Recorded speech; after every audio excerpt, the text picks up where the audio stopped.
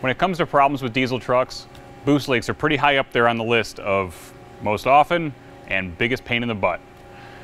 A lot of trucks come through this shop and about 85% of them have boost leaks. How do I know?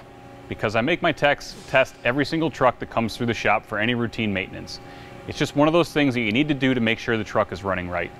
If you don't do it, you risk the customer experiencing excessive smoke, high EGTs, poor drivability, basically not getting what they paid for from tuning.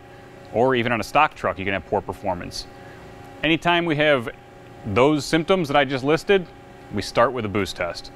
And a boost test starts at the front of the turbocharger. The reason we start at the front of the turbocharger is because we want to test that whole charge air system.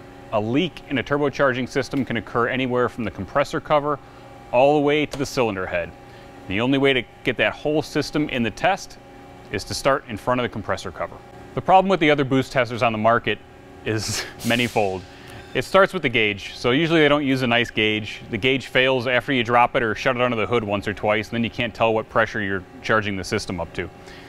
A lot of times they don't have a good regulator. When you don't have a good regulator, you have a dangerous situation where you can overpressurize the boost tester and it ends up flying across the shop and hitting your favorite tech, or if you're lucky, your least favorite tech.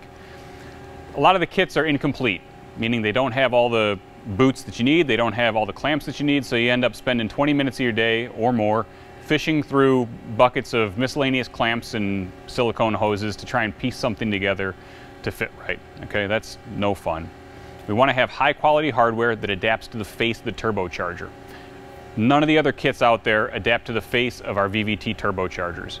Most of the other kits out there don't adapt to any face of any turbochargers, they just go to the discharge hose off the compressor cover. When you do that, you bypass the compressor cover.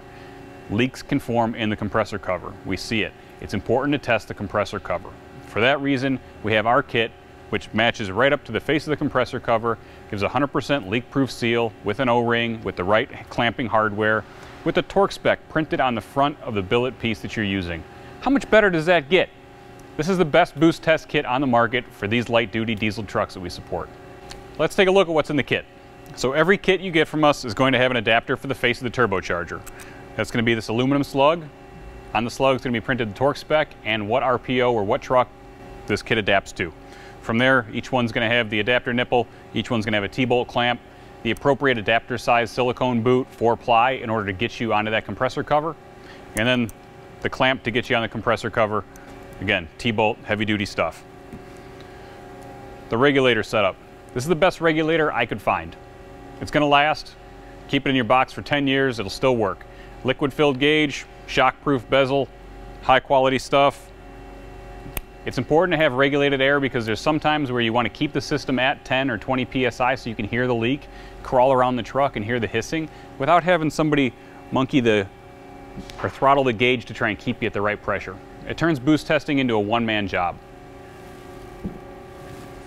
You can buy these a la carte depending on which RPO or which diesel vehicle you're working on. So we have one for the LB7 intake air horn, one for the Holset, Roxor, LWN, the 2.8 liter Duramax. We even have them for the EcoBoost. If you're on an L5P, you got a slug to get to the face of the turbocharger. Here's the Vvt adapter for the LLY, and then we have one as well for the LML. Nobody else on the market has an adapter to get right to the face of the Vvt turbochargers. It's important to do that. You may have a leak in the O-ring, you may have a cracked cover, you may have some bolts loose. You never know what you might have going on with the compressor cover. Also, it's nice to test the discharge from the compressor into the charge air system. If you take that boot on and off to boost test, you're not going to be able to test that connection. We have one for the face of the LB7, so we even have the 3 Allen key bolts in a nice secure holding spot, so you can keep those Allen keys or Allen bolts in the right spot so you can adapt to the face of the turbo. This one doesn't have it in there, but it's going to have an O-ring and keep you sealed up right to the face of the turbocharger. Make sure you have a leak-proof seal so that all the air you're testing with can be heard hissing out of the charge air system in the appropriate spot you need to fix. Obviously, I'm excited about these kits. Anytime we can help make your truck run better and more consistently, that's something I want to be a part of. We're always adding more models, supporting more vehicles with these kits. If you want to learn more, head to our website or watch the other videos on the Duramax Tuner Boost Testers. I'm Nick Pregnitz. Thanks for watching.